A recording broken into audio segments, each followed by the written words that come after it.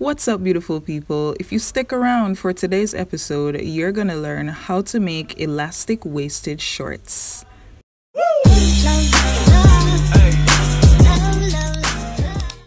For this tutorial, you're gonna need 1 to 2 yards of non-stretch fabric, matching thread, and 1 yard of 1-inch elastic. You're also gonna need the usual suspects like a pin cushion, scissors, a tape measure, and a sewing machine. To find out which sewing machine is perfect for you, watch this video. Alright, so if you haven't watched the video on how to make a pattern for these shorts, then you should check out this video that I posted a couple days ago. It's going to be in the cards and the description.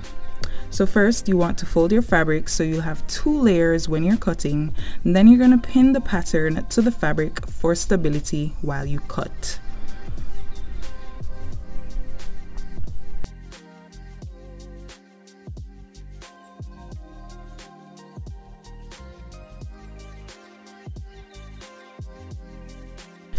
Do the same for the back of the pattern. So when you're done, you should end up with 2 pieces for the back and 2 pieces for the front. Cut along the edge of the pattern, but don't cut the paper. If you cut the paper, you're risking your chances of dulling your fabric scissors because you're not supposed to use your fabric scissors on paper.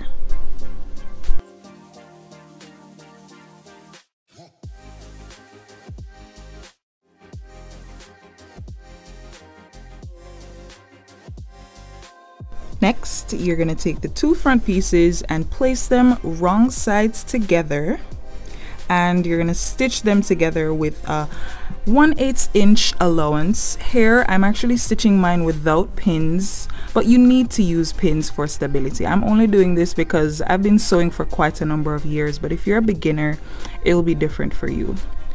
You're going to turn your fabric right sides together now and pin at the seam.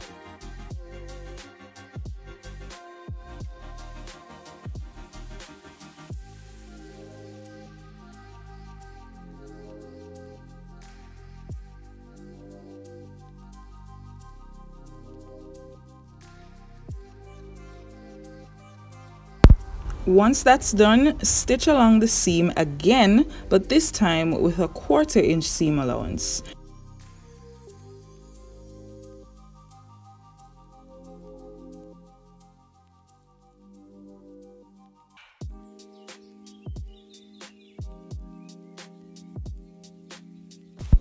And voila, you have a French seam. So you're gonna do the same thing for the back of the shorts, and you should end up with 2 pieces that look just like this. A good practice is to press the seams so that they will lay flat, because this way your shorts will look a lot neater.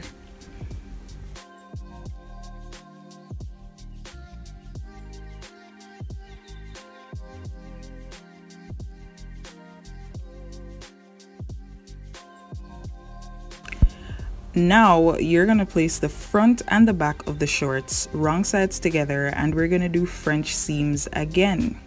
So the first thing you want to do is to pin along the sides where you're gonna be stitching. I purposefully placed my pins like this because I want to be able to stitch along without any interference or without having to remove the pins while I stitch. So this is a trick that you can try for yourself. You want to also pin along the crotch.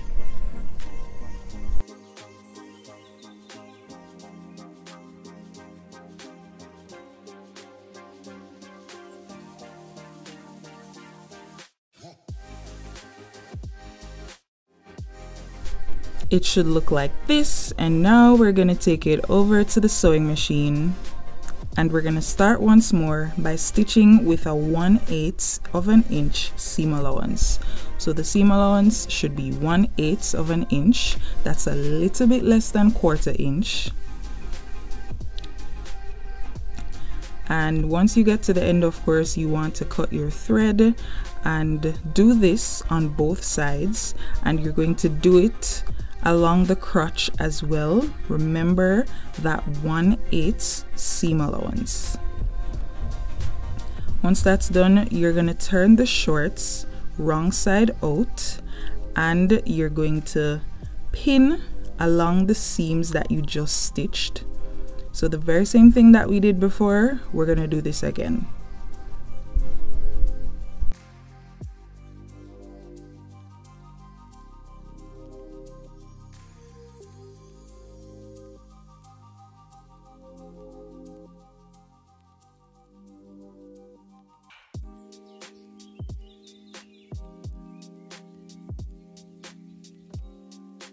Next up, you're gonna stitch along the seams with a 1/4 inch seam allowance this time to complete your French seams. French seams are useful if you don't have a serger, but you still want to tuck away those raw edges. Actually, I prefer to use French seams over using a serger because it's just a lot more clean in my eyes. If you agree, leave a comment down below. This is how it should look once you're done. You see that clean finish? That's what I'm talking about. So now you're gonna turn the shorts wrong side in, and to hem the shorts, you're going to measure and fold the bottom of the shorts by 1/2 inch, but you're gonna do this twice. So you're gonna fold once, and then you're gonna fold twice, and that should be a total of 1 inch folded for the hem. As you fold, pin the hem of the shorts, and we're gonna actually do this all the way around for both legs.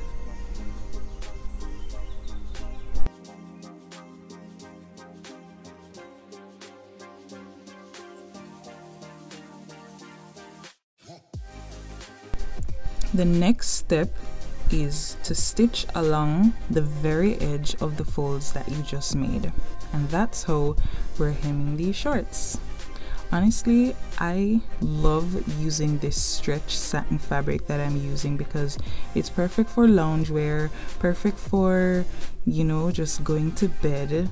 It's a nice pajama shorts, and it's a nice shorts to wear at home overall. You can make these for your kids, you can make them for yourself as an adult. Just be sure to follow the relevant measurements that I gave you in the pattern making video that I posted a couple days ago. So this is how the hem of your shorts should look when you are done. Sleek and nice. Now we're gonna work on the waistband. And first, you're going to measure your waist circumference on the tape measure. And you're gonna minus 2 inches and measure and cut a piece of elastic. So if your waist is 26 inches, you're gonna cut the elastic 24 inches. Fold the elastic so it overlaps by about 1/4 of an inch, and then you're gonna stitch to close the elastic into a circle. Fold the elastic in half and pin the opposite side of the seam. Then you're going to fold the elastic again to match the seam and the pin, and you're going to pin the two sides opposite each other. So you should end up with 3 pins and a seam in your elastic. If you don't have a serger, then fold your waistband in by 1/2 inch and pin all the way around. This is basically going to hide the raw edge so that when you add your elastic, these shorts will just look really professional. This is how it should look. Now that that's done, you're going to stitch along the edge of the folds all the way around.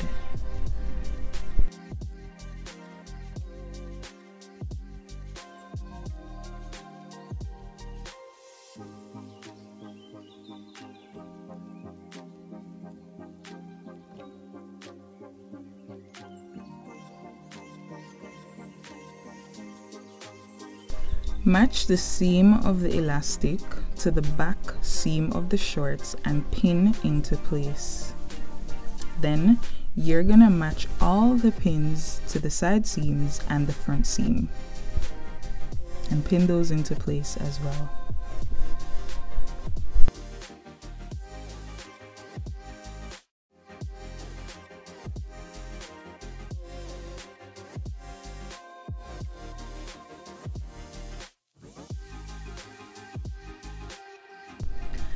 stitch the elastic to the shorts all the way around.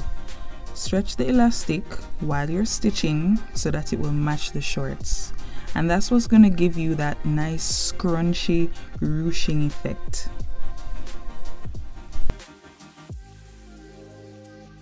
When you're stitching, stitch along the top edge of the elastic.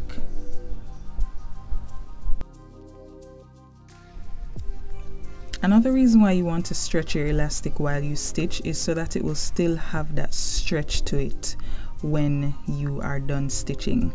It should look like this. Now, you're gonna fold the elastic waistband down and pin it into place.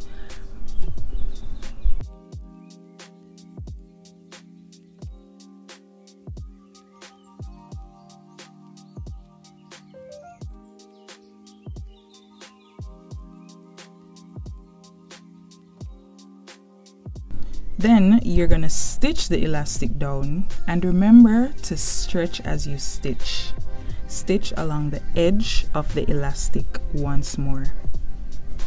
And remember, if you don't stretch while you stitch, your threads are gonna pop when you're trying to put this on, or it just won't be able to pass your waist at all, your hips I mean, because you did not stretch. So just make sure that you stretch, all right guys? And make sure that your fabric is evenly distributed when you're folding and stretching.